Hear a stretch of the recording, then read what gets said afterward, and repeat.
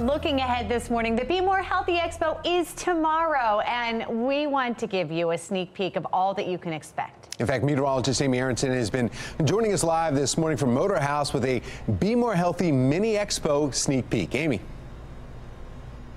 Yeah, that's right. And first, we're kind of checking out all the spaces here at the Motor House. I'm here with Camille Kachaka, who's showing us around. So we've moved locations now. Tell everybody where we are now. So we're in the showroom bar. We have happy hour Tuesday through Friday from 4 to 7. We got little discounts on drinks. We also make food. The smash burger is really popular. Ooh, that sounds really good, really good. And I know we're going to be using this space for some of the demonstrations later this morning. Yeah.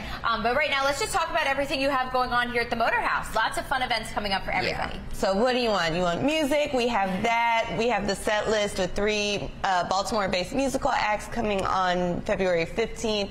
We have speed dating, like I talked about. Find a buddy or a little more than a buddy at Motor House.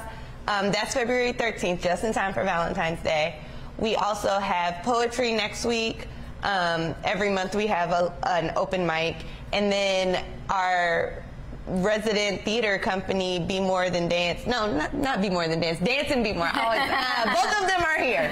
Both of them are here. You can get everything you need, right? Yeah, why not? Yeah, but Dance and Bmore has a history of blacks on Broadway coming up at the end of the month for Black History Month. Cool, little hidden gem here, right in North Baltimore. Yeah. Okay, so everybody should come check them out, but you should also come to the Bmore Healthy Expo tomorrow. We're actually going to be previewing everything happening there this morning here at the Motor House. So coming up in about 20 minutes, we're going to get started with our mini expo. But if you want more information right now, head over to our website, foxbaltimore.com/newslinks. So guys, stay tuned. Lots coming up. We're going to use their whole space here. So we're going to continue touring the Motor House, but we're going to throw some of our demonstrations into the mix too.